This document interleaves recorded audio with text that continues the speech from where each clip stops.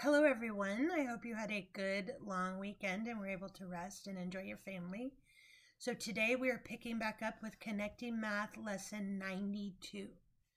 So I need you to pause your video and make sure you have your worksheet in front of you because we are going to do some story problems together and you have to have your worksheet.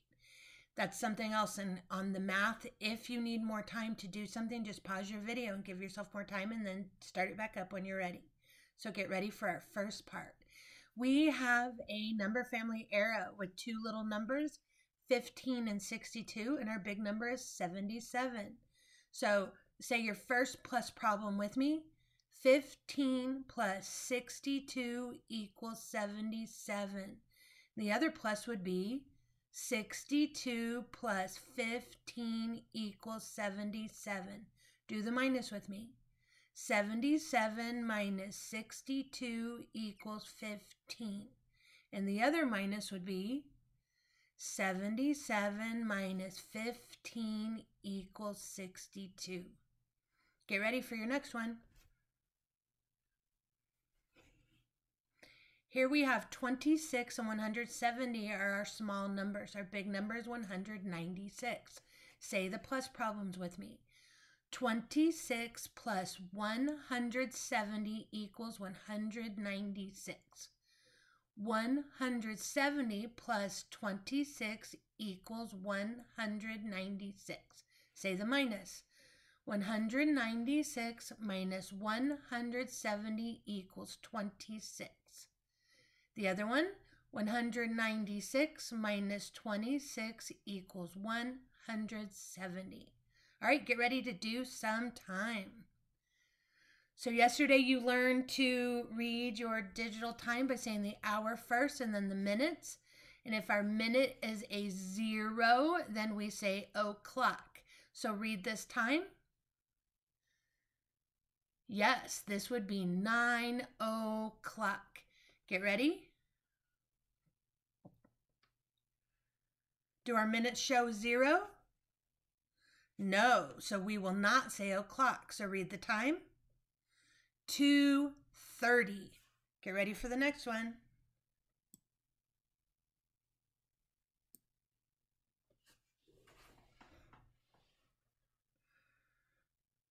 Do our minutes on this one say 0? Yes, so will we say o'clock? Yes, get ready to say the time. 11 o'clock. Get ready for your next one.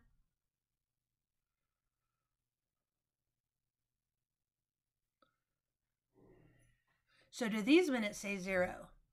No. So will we say o'clock? No. So get ready to read the time. 10:30. Get ready for your next one.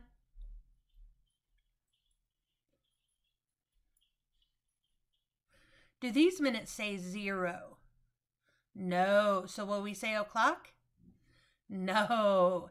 Get ready to read the time. 1:30. Get ready for your last clock.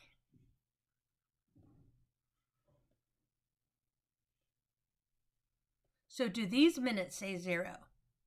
Yes. So will we say o'clock? Yes. Get ready to read the time. 5 o'clock. Okay, so now is the time for you to pause your video and go get your worksheet. We are going to start with part 3. This is going to be a comparison problem. So because it's a comparison word problem, I actually made pictures for you so that you could see them. Remember what we do when we compare? We always minus. I'm going to tell you how heavy 2 dogs are. You're going to write the problem and figure out how much heavier one dog is than the other dog. Listen to the problem. A poodle weighs 21 pounds. A Labrador weighs 134 pounds. So how much does a poodle weigh? 21 pounds. How much does a Labrador weigh? 134 pounds. Which dog is heavier? The Labrador. Write the problem to show me how much heavier the Labrador is than the poodle. It's okay for you to pause this as you write it.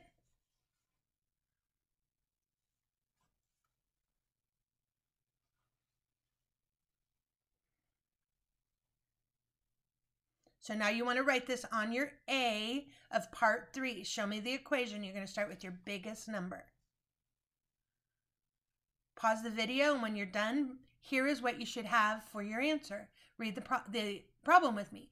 134 minus 21 equals 113. So we know that the Labrador is 113 pounds heavier than the Poodle. Or the Poodle is 113 pounds lighter than the Labrador. All right, here we have another one. An oak tree was 458 years old. A pine tree was 153 years old. How much younger was the pine tree than the oak tree?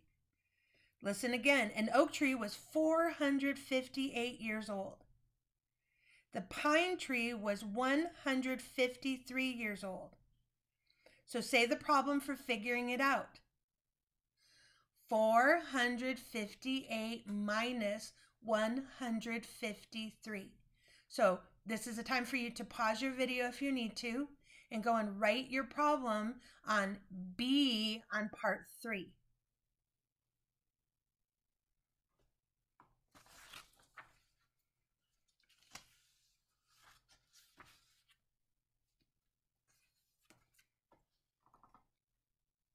So here is what you should have written.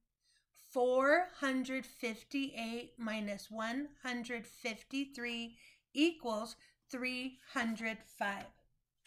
So that means that the oak tree was 305 years older than the pine tree, or the pine tree was 305 years younger.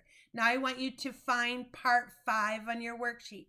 We're going to do another story problem. This time I'm not going to show you the numbers, so you will need to pause. I'll try to read it to you twice, but I need you to write these on part 5. Listen, there were 38 cars on the street. Then 42 more cars parked on the street. How many cars ended up on the street? Listen again. There were 38 cars on the street. 42 more cars ended up on the street. How many cars were there all together? So now's your time to write this on part A on your worksheet.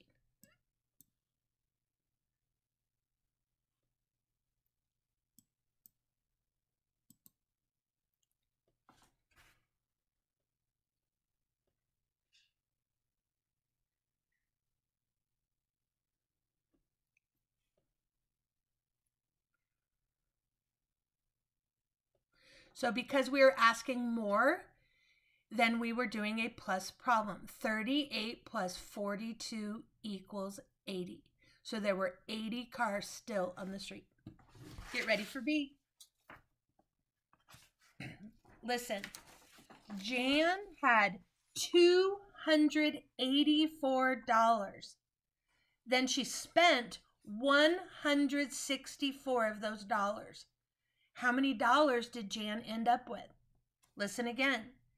Jan had $284. Jan spent 164 of those dollars.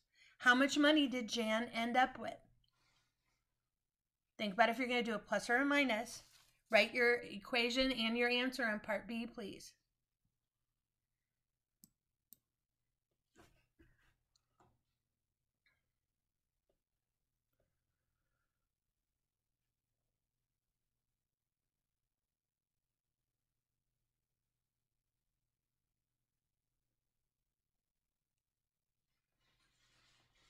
So this is what you should have wrote. 284 minus 164 equals 120. So Jan ended up with $120. Okay, so now it's time for us to finish the rest of the worksheet. So I'm going to walk you through what I want you to do. So get ready to look at part 1.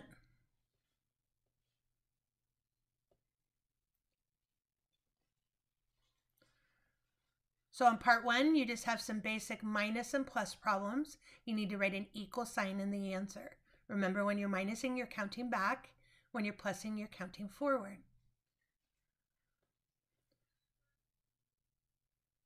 Part 2 is money. So you're more than welcome to try to count this, but it's also okay if you want to just cross it out. You do not have to do your money part on your worksheet. We've already done part 3, so now you have part 4. This is just basic addition. Remember that you're going to probably have to carry on all of these. So if you have 2 digits in your ones, you'll carry to your tens. 2 digits in your tens, you'll carry to your hundreds. Part 6, you have some place value addition. On A, all you have to do is add down the columns. Part B, they have a place for your hundreds, a part for your tens, and a part for your ones.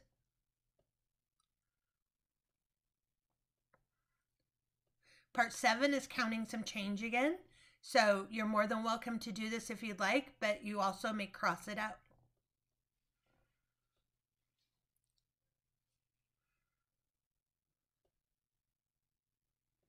Part 8 is, your shapes. You're going to figure out what the big shape is and circle the name for it.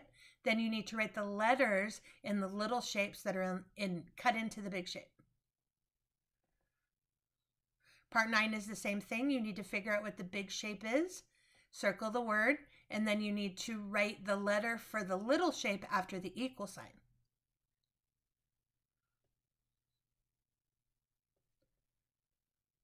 Part 10, you have some equations on here. I want you to write the minus problem for each one of these, these number families, right? The minus problem.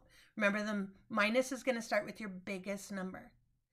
Part 11, you have some missing parts and some missing holes. On A, it looks like you're going to count your little circles and count up from 137. On B, you need to figure out your parts on the ruler and then count back. Part 12 uses your greater than, less than, or equal. So you're going to make your alligator eat your biggest number. If your two numbers are the same, then you need to write an equal sign. Be careful because they're going to try to trick you. Part 13, here is where you have a missing little number or big number. You need to write the equation you use to find your missing number and then write the number on the blank up on top of the number family. So that is the rest of your worksheet. So now it's time for you to go and do your worksheet. Make sure when you're completely done that you have someone take a picture of it and send it to me. I hope everybody enjoyed the lesson. It's going to start getting a little bit harder. We're going to have to start doing our story problems again. So I tried my hardest to give you enough time. But like I said, it's always okay for you to pause the video if you need any more time on any of the parts. Hope you guys are enjoying the videos, and I will see you tomorrow.